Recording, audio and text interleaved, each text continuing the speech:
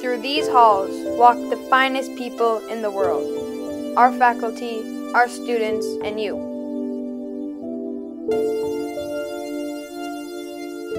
Be yourself. Who else is better qualified?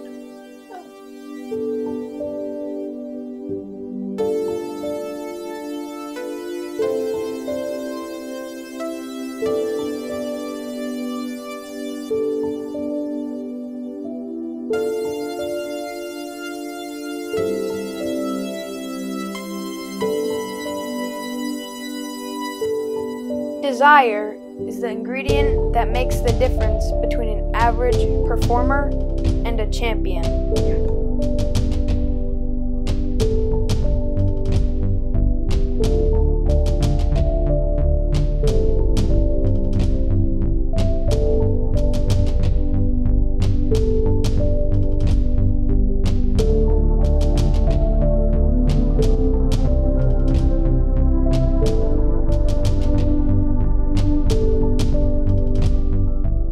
Winners are the people who, when the odds are stacked against them and those around them have fallen, have the courage to look within themselves and make the impossible possible.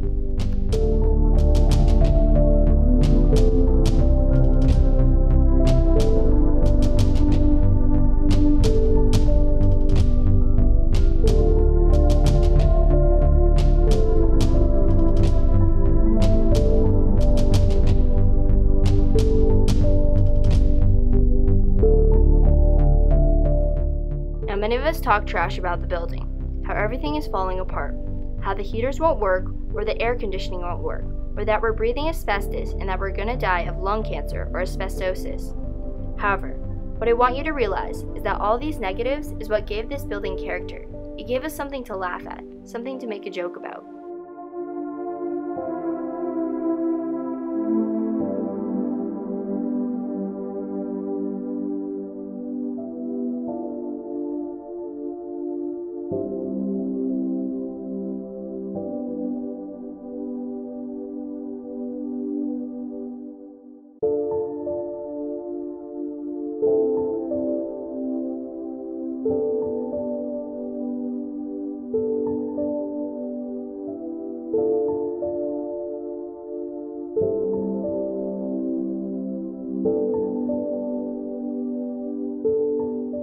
Yesterday is history. Tomorrow is your future. Today is your life. Live it. Excellence is doing ordinary things extraordinarily well.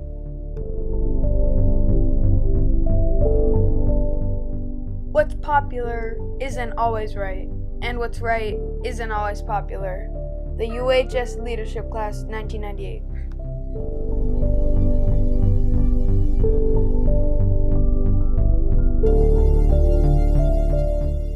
Live for today, dream for tomorrow, learn from yesterday.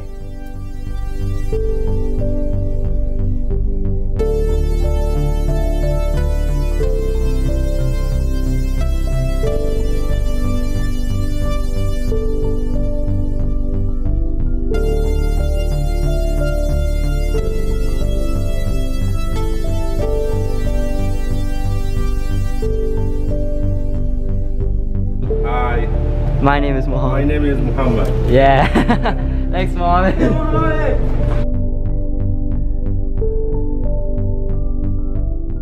Our mission statement. We, the Uxbridge High School student-to-student mentors, are here to help the freshmen feel comfortable in their transition from middle school to high school. Through this process, we will better the lives of all UHS students, as well as bring the school community close together. With persistence, hard work, and support, we will strive to make a difference.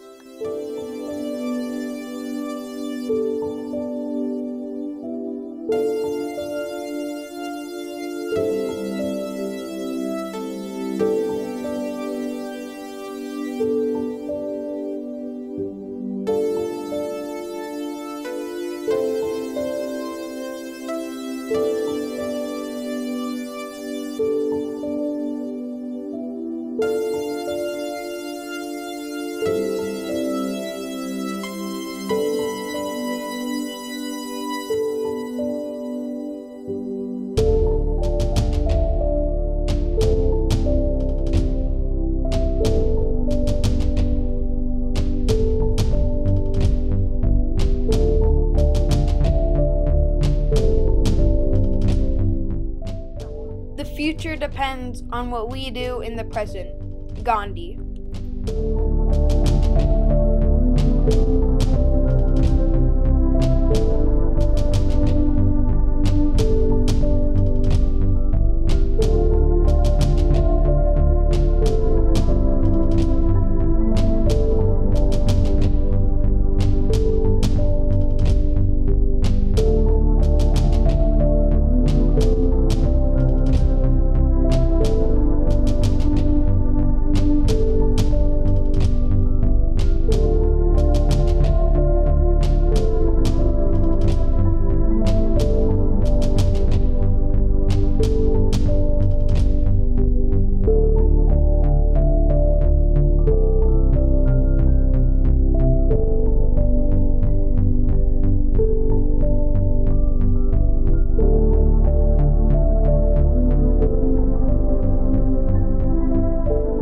Great ideas are spawned during moments of silence.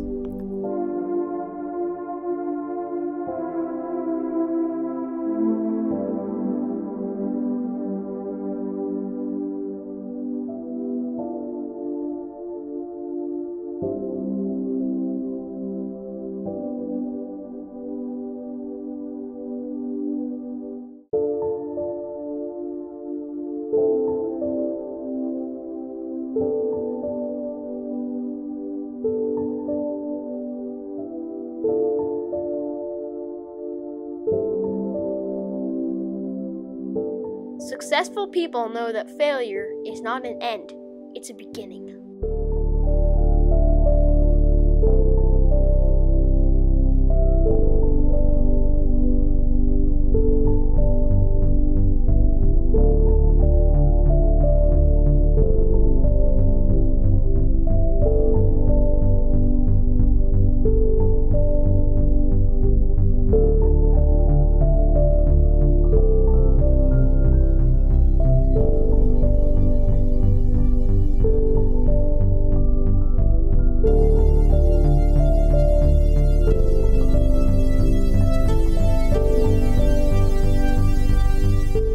The journey of 1,000 miles must begin with a single step.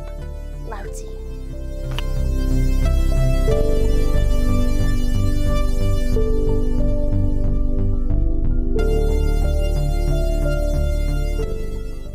We had the pleasure of interviewing one of the former teachers at McCloskey Middle School, Mr. Halacy. We thank him for his time. I'm David Halacy. I've been teaching in Uxbridge for 20 years, and I have a unique perspective to share with everybody because I'm also a product of the school system, and I grew up here. So, when people drive by Blanchard School, when I was attending Blanchard School, Mrs. Blanchard was still teaching at Blanchard School, and it was called the North Uxbridge School. Okay, so to give some detail on that, I have a little bit of investment as far as everything is concerned and what this town's all about. So, in 20 years of teaching, and in my full lifetime, let me give you some interesting facts to share. There's been a Halacy teaching in Uxbridge since before the 1930s. Before Mrs. Blanchard worked at the North Uxbridge School, my Aunt Margaret, she taught there. Okay? My Aunt Marge taught at Taft. My cousin Kathy taught at Taft. And my mom, whom you all met back in the fall, she taught here as well. And now there's me. So you think about the length of time that Uxbridge Public Schools have been in effect, my family's pretty involved. You put it all perfectly to kind of get an idea on that. So earlier this year, I got my hands on a book from Mr. Feely, where if you look at the public schools of Uxbridge, they go back to the 1880s. I don't have the book handy right now, I did, but I gave it back to him. But it was a ledger of the students who attended the schools in Uxbridge. And it was something that would blow your mind because this building here didn't exist. There was no Uxbridge High School. There were other schools around the town, and many of them don't exist anymore. One of the only remaining ones is Blanchard. It's still standing. But a lot of the other schools, not around anymore, because they were neighborhood schools, meaning that the attendance was very small. You'd walk to the school, you'd attend the school, and you move on to other schools by the end. But then eventually, you get to 1937. Look at the t-shirt, right there. this building, it's called Uxbridge High, opened. And things changed an awful lot. It was a central location for people to attend school. Now, this building itself, the room that you're sitting in right now, is the oldest part of the building. This was built in 1937. Doesn't look like it's that old, but it is. The floors are original. You can't see it on camera really, but all of the cabinetry that's on the side, that's original from the building. But over the course of time, things have changed. They've added new parts in. When you take science and math down the hallway, and the cafeteria, that was added on later, the late 80s. And other subsequent sections of the building began to be added in the 60s and the 70s, and then you get to the 2000s. Little pieces and parts have changed. New things have been added in. But the original part of the building, where all the foot traffic is happening, right up the stairway over here, to my right, that's original structure, 1937. So depending on when things are built, you're going to walk past and through the oldest part of the building, 1937. Which is pretty wild to think that in 1937, the public schools in town have already gone through almost a full lifetime of time. This map you see up here on the wall, Uxbridge Fields, Uxbridge, Mass. Grading plan from 1939. So the high school had just opened at that point in time. It was practically brand new. So if you see over here, that's the original standing structure that is Uxbridge High. So 1937, what you see right there, granted it's not very detailed, that's the original structure.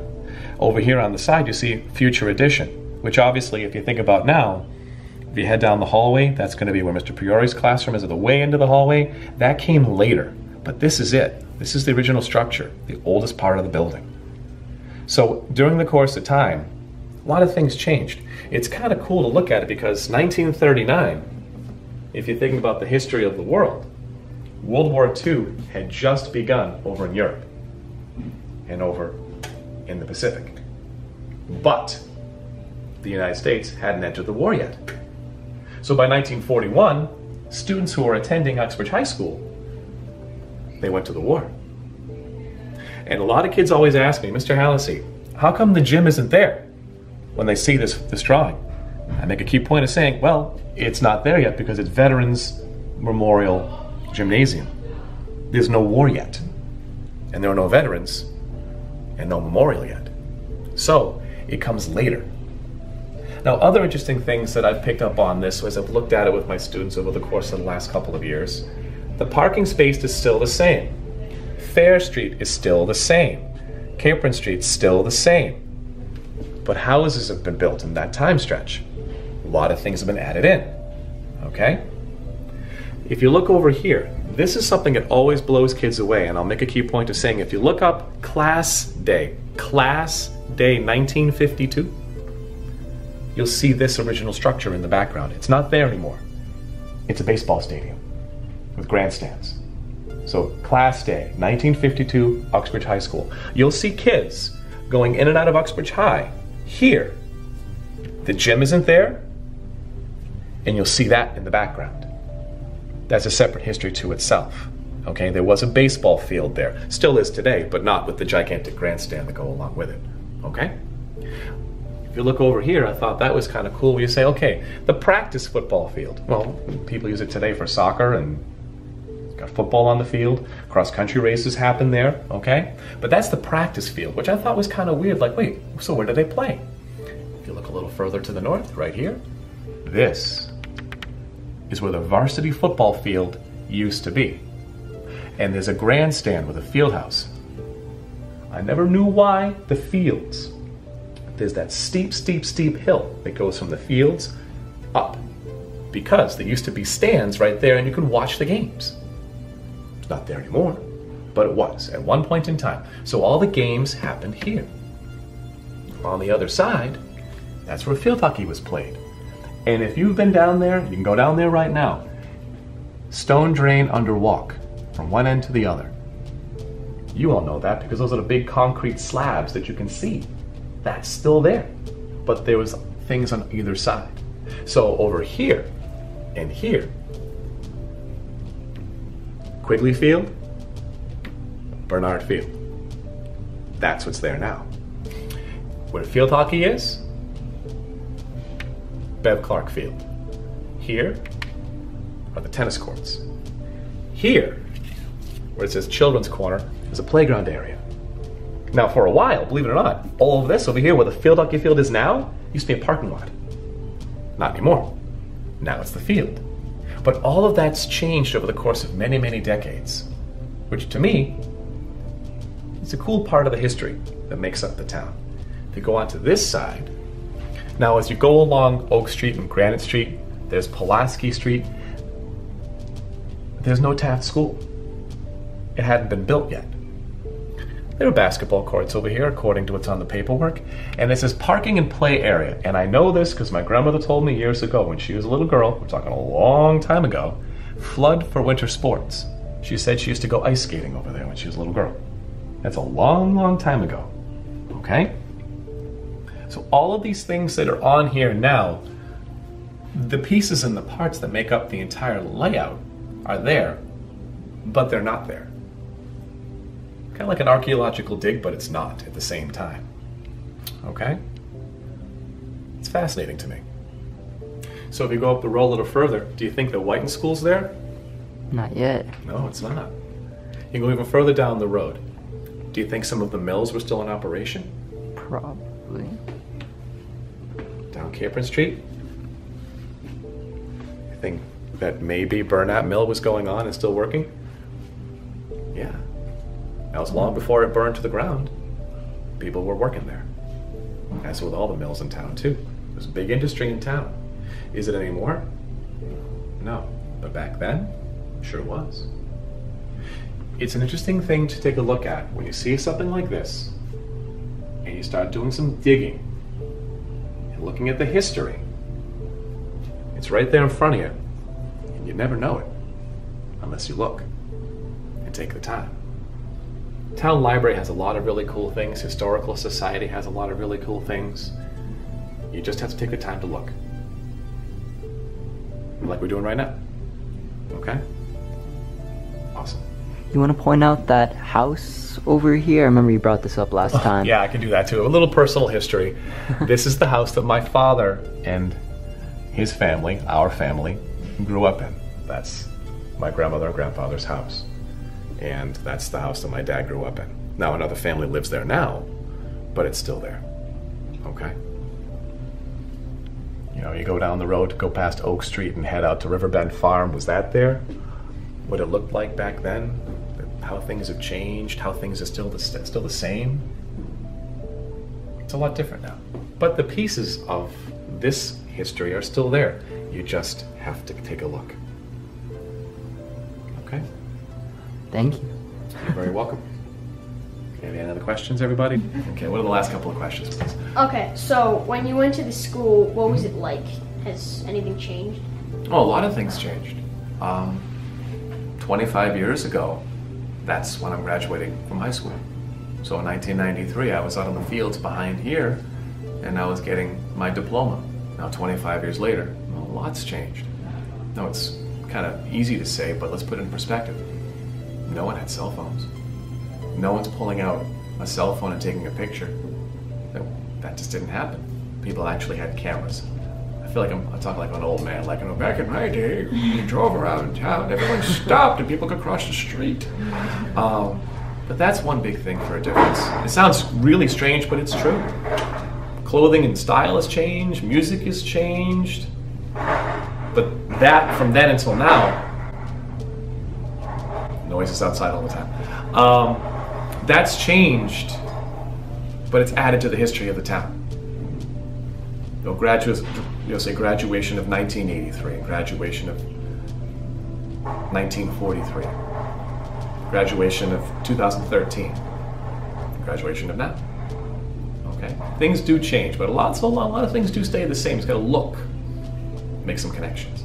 Okay. Do you know why it's called McCloskey now? It was named after the superintendent of schools from back in that time frame, and he was a long-serving member of the community and was instrumental in setting up Uxbridge Public Schools to really get to where they are, from where they were to where they are. Very honored member of the school community from that point in time. His son will be there tomorrow when we have our promotion ceremony, And finally, what do you think is going to happen to McCloskey after it closes down? I don't know. So if I'm going to wrap up by saying that what's going to happen to the building, I don't know. But I hope, wish, that it stays here and people can still see it. And it's got a great history to it that a lot of people don't get to appreciate. People just drive by and say, oh, it's an old building. Not necessarily true. Mm-hmm. And despite the fact the building is as old as it is, and yeah, it's fallen apart, confirmed, it is. I'll lend you, well, just leave you with this. It's been your home. Mine too. And it's going to be a little bit sad on Monday when things kind of wrap up. All right, if I get a little teary, I apologize. But it's true. Okay? All right, we good? Yep. Fantastic. Awesome. Thank you. You're very welcome, everybody. This will be the final walkthrough of McCloskey Middle School.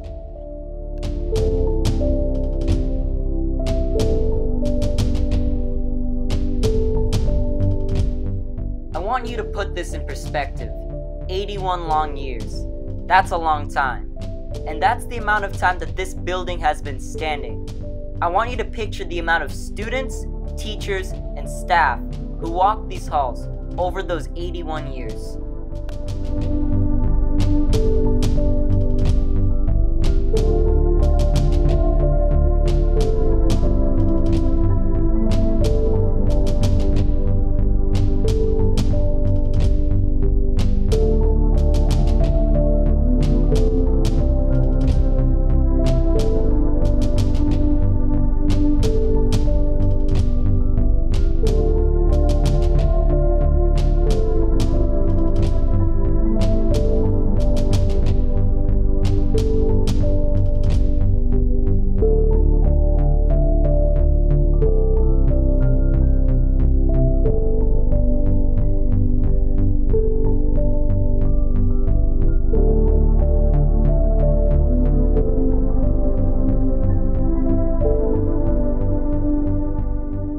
I want you to picture the history of this building, the memories that were made here, the good and the bad, all the funny jokes, the relationships, even that one kid who was an idiot and always got yelled at. A lot went down in this building. In the classrooms you have sat in, history has gone down. In the cafeteria you have eaten in, history has gone down. In the locker rooms you have changed in, history has gone down. The fields in which you have played sports on, history has gone down. Not just your history, but the history of all who attended McCloskey for 81 years.